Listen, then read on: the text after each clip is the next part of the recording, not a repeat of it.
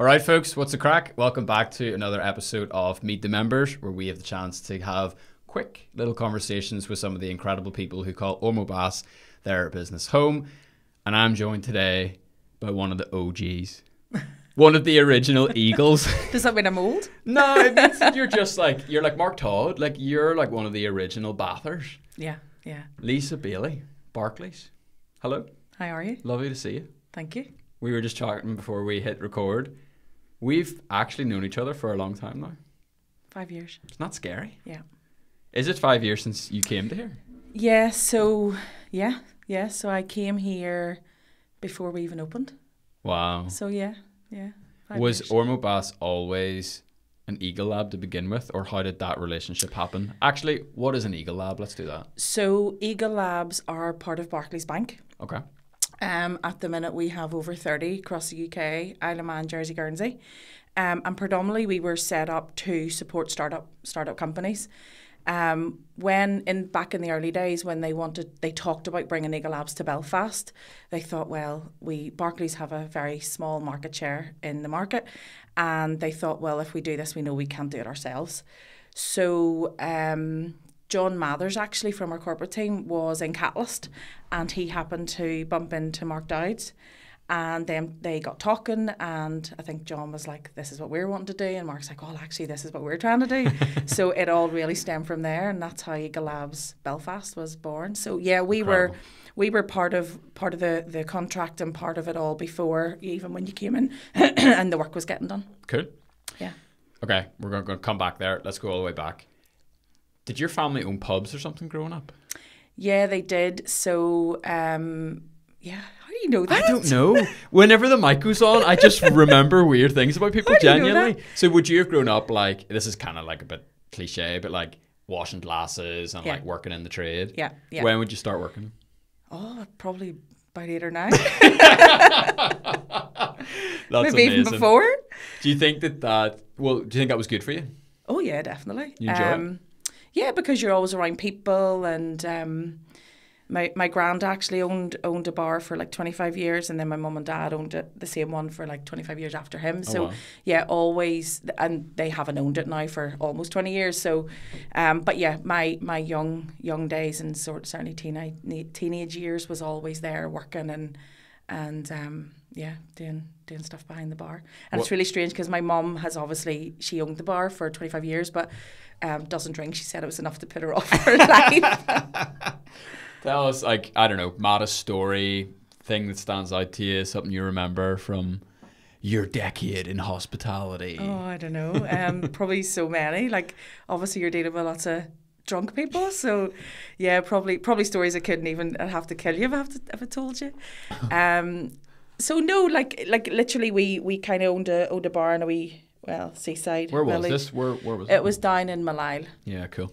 So and those days, lots of people from Belfast and Rowdy crowd, definitely a rowdy crowd. Big caravan scene, yeah. I love I that. remember, so they used to. Who come is that? to- Is that mainly Shankill or?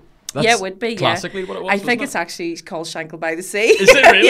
yeah. Because I not that long ago there was a TV program made about.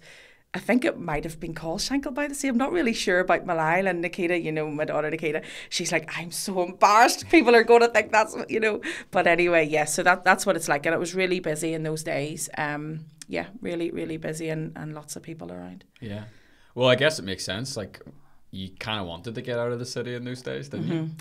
Yeah. Wow. So lots of people, like my gran and grand, moved down there to get out of the city, and then my mum and dad. And but it was funny because although I lived in Malisle, I went to school in Belfast. So I remember going to school and people asking when I lived in Malisle, and they're like, "Oh, do you live in a caravan?" I was like, no, I don't live in a caravan. What's that commute? Yeah, so I used to get the I'll never forget it, winter mornings, Well, 7:10 bus to school. That's pitch black. And then wasn't home till like 5:30, 5:45 at night. Also so pitch black. Yeah. So probably, to be fair, my school days was a longer day than my working day. Yeah. Interesting. So you obviously come from like quite a strong work ethic. Do you think you try to pass that on to your kids? Yeah. Because I know your wee lad's a hustler, like he's an entrepreneur through and through. He's wild. Yeah, he is. Yeah, definitely. I always, growing up, I always had, like, even to this day, some people are like, Lisa, what does that even mean? But I still always remember, like, my mum's favourite quote to us was, if you don't work, your jaws don't work. You know, so if you want to eat, you have to work. Oh, nice. I didn't get it. If you don't work, your jaws don't work. And she always said that to us. Yeah. And even days, like I remember my brother who's in the army, but I remember, you know, when in his younger days when he didn't want to get up and go to work, or I was like, oh, I can't be bothered with this today. And she's like, if you don't go to work, your jaws don't work. Get out and go to work. Class. So yeah, always worked, and I've always instilled that into the kids. Yeah. How did you go from hospo into banking? What's that bridge? So, obviously had Nikita very young and went back to work very quickly after having her, 2 weeks in fact. How old were you when you had Nikita? 17. And were you still working in hospitality at that stage, or where were you? I was at school. You were at school? I was back at school doing my A-levels. So when you say back to work, you mean like back to studying to get your... Yeah. Mad. Doing my A-levels.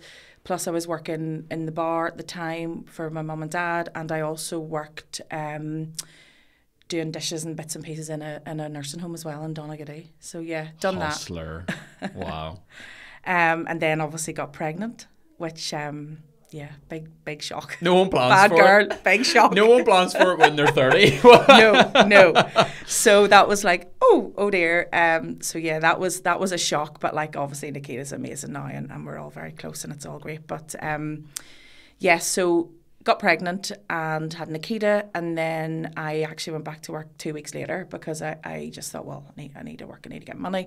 Mark was obviously working, so we were fine. We lived with my mum and dad until we got a house of our own, etc. Great. And then I was actually working in just a spa in Carador where I was living at the time, and they asked me to, so I was working in the spa behind the counter, and then I was working in the butchers in the spa, and then they asked me to come in over Christmas to stick stamps on the letters in the post office. You've done like every job. I love it.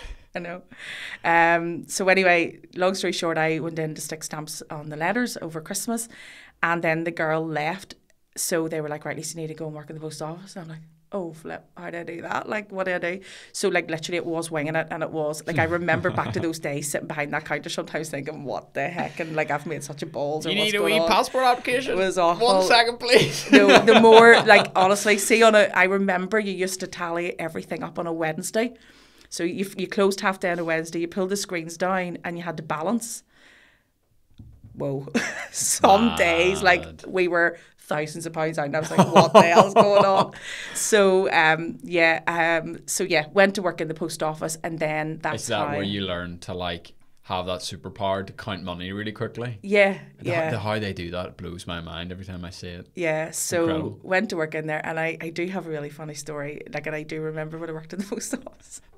So there was my friend and I, there was only the two of us, it was small. I was the manager, but I was like 10, 12, 13, whatever, I can't remember, years younger than her.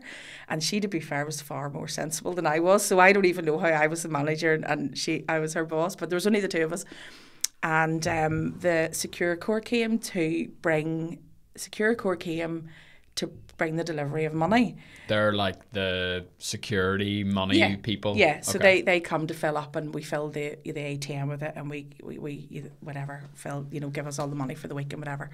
So I can't remember, but there was about 30 grand anyway, and it was in this bag. What? So the delivery came in, and it was in a bag. Probably shouldn't be telling the story, maybe get the sack from Barclays. But anyway, it was in the bag, and the next thing, we were so busy, and the postman came to lift all the letters. So literally about an hour later, my friend Julie was like, where's the money? And I said, no, it's there in a bag. No, Lisa, the money's not in the bag. So then when I get nervous, I take like a real nervous laugh. So I started laughing. She's like, Lisa, this isn't funny. Like, we need to get this money. And I'm like, Billy, the postman's taking the money with the letters. But he didn't know. Like, he didn't know. He just thought it was a parcel. So we were like, oh my God. And she was like going mad with me because honestly, I couldn't stop laughing, but it was my nerves. And it still makes me laugh to this day, like how serious it was, or could it be? Yeah. So anyway, she had her car, I didn't, and we jumped in the car, and like we were flying around all these wee country roads, couldn't find the postman, and then Julie's like, Billy's wife works in the school, so she says, get you into that school and ask what time he comes home on his lunch break. So anyway, long story short, after about an hour, like, this was serious stuff, Billy pulls up outside his house for his wee sandwich and a cup of tea at lunchtime. And we were like, oh my goodness, we're so glad to see you. Do you still have our letters? Yeah, what's wrong? And there was the bag. Oh 30 my grand. goodness. And she's like, I am going to murder you. Like, how did you let that happen? I'm like, well, it wasn't my fault. Like, it just sort of happened. So yeah, that was my post office days. So Billy hadn't even looked yet? Billy hadn't even looked. What was his reaction when you was like, when you opened the bag? We were like, you're driving away with 30 grand in the back of the car. And he's like, oh my goodness. But what at the time, what we were really scared of was if he had went back to Newton Ards to the Royal Mail office, just threw it in with everything. Oh, There's no way we were getting that. Like, that was so serious. I don't know if this is even how it works, but like it falls down into the like sorting area or something, and it's just raining money everywhere and all the workers are like, yo! Yeah. So that was a story from the post office days. And then after that, no, it was mad. Like, it was mad. See, when I think back to actually if we hadn't have got that, like, that was really serious. And then back in those days there was no jobs online. Like, it was the Newton Ards Chronicle, and I saw a job advertised for the Woolwich, it was, in Newton Ards.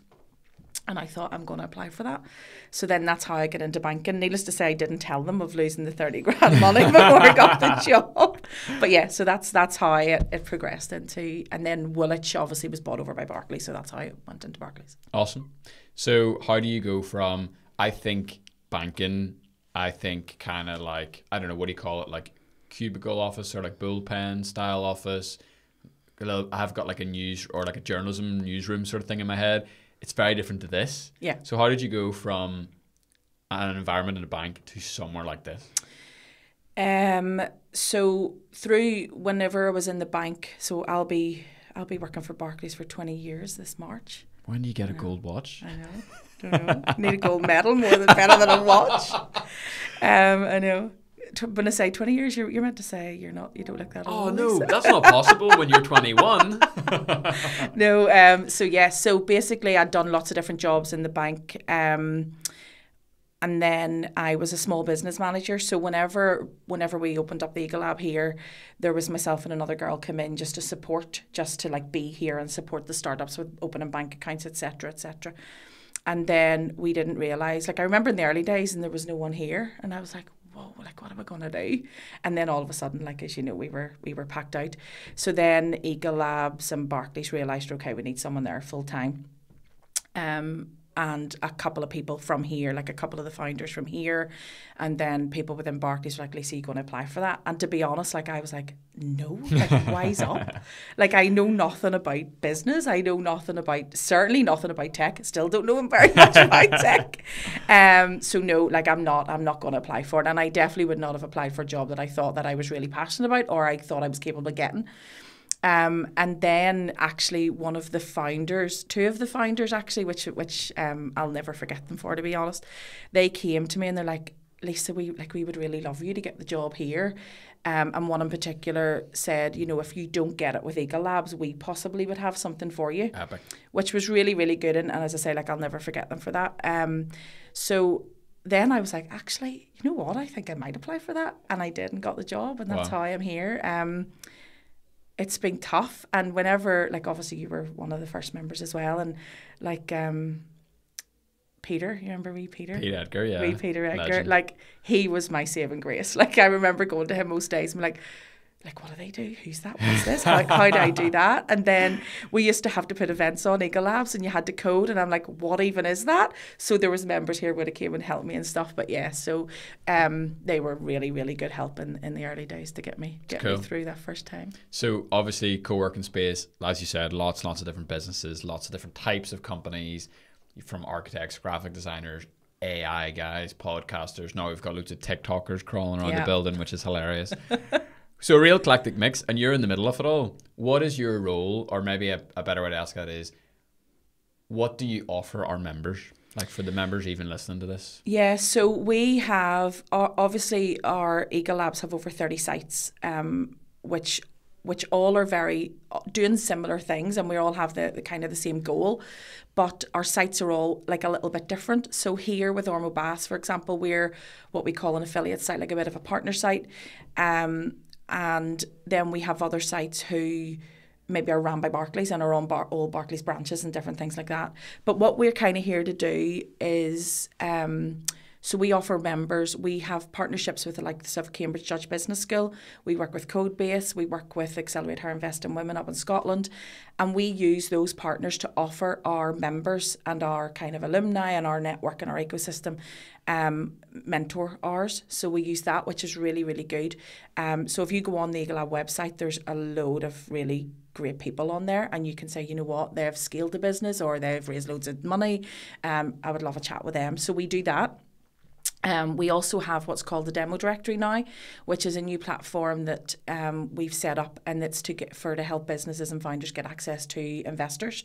So yeah, so what you can do is, I think it's like a 4-minute pitch you can put on there, 4-minute video, and that allows investors to go on there and get access to your business, and then you know they can then, and if they're interested, connect Tinder with for you. startups. Yeah. So what's really good actually is it's given founders and investors access to lots of different people across the UK and people that you never would meet before, you've never heard of.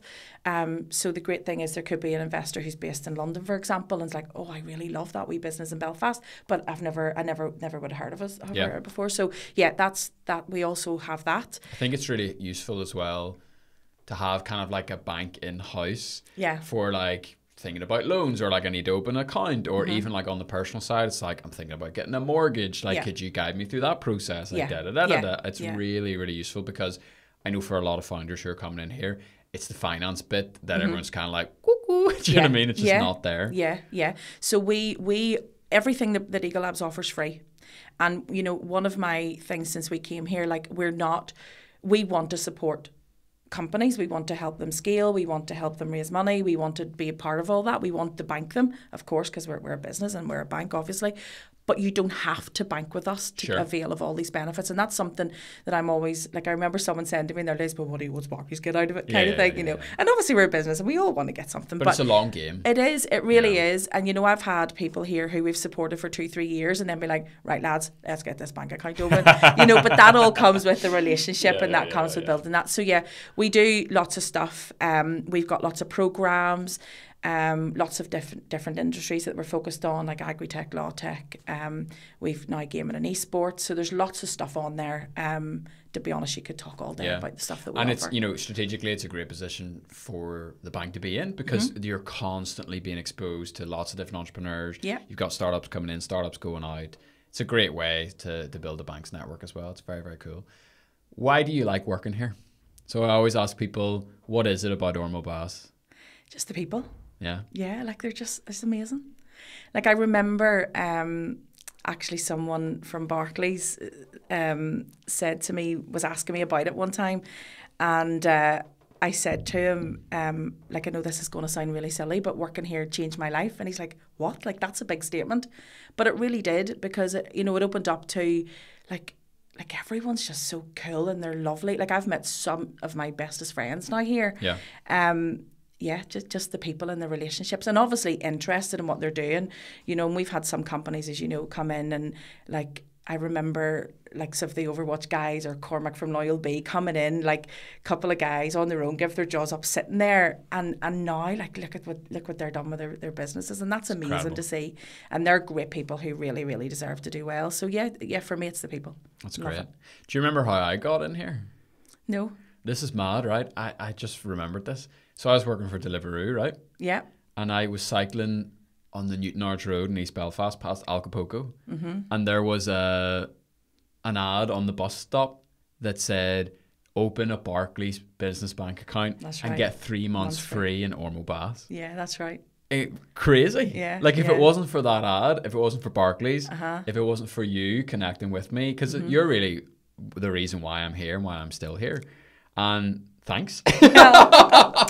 You know, so it's amazing to see actually how that presence in Barclays, the presence of Barclays has in Ormeau Baths. Yeah. Sounded like I got really emotional there, but my voice is actually just cracking.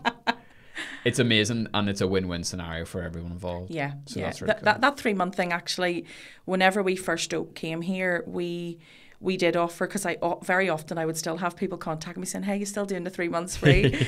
But we done that at the start as a way to get people in, basically. And it really worked. So once then we're obviously now full. We've a waiting list. So now I'm like, actually no, we don't offer that anymore. But yeah, that's what we done at the start to try and get people through the door. Cool. What advice would you give to your 17-year-old self? Wow. Just believe in yourself. Mm-hmm. Just keep believing. Just do good. Keep believing. Keep working hard, and everything will fall into place. This is not a meet the members question. This is usually where the interview ends, but because we're in the studio, I'm the first one. You're the first one. This is best of Belfast territory, you know. I've got a bonus question for you, and if it doesn't work, it doesn't work. What's the first thing that comes into your mind whenever I ask you, what is the kindest thing someone's ever done for you? Just give me their time. Yeah. Yeah. Awesome. Kindness comes in lots of different things, but their time. Yeah. Time. Just going to give you one of these. Thank you. Cheers, mate. Yeah, crushed it. Thank you. Thank you so much for listening or watching. Although, Luke, you're probably on YouTube hiding your tab while working on Illustrator or something in the background, because I know that's how you listen to these. If you're interested in coming to Ormeau Baths, if you're interested in starting your own business, if you already have a business and you want to find space, you want to find a home, if you're a lonely little entrepreneur working out of coffee shops and bedrooms and you want to get plugged into an amazing ecosystem, this is the best place in Northern Ireland to do it. So we'd love to hear from you. You can visit the website. You can check out other Meet the Member episodes to get a little sneaky insight into some of the other amazing people who are part of this place.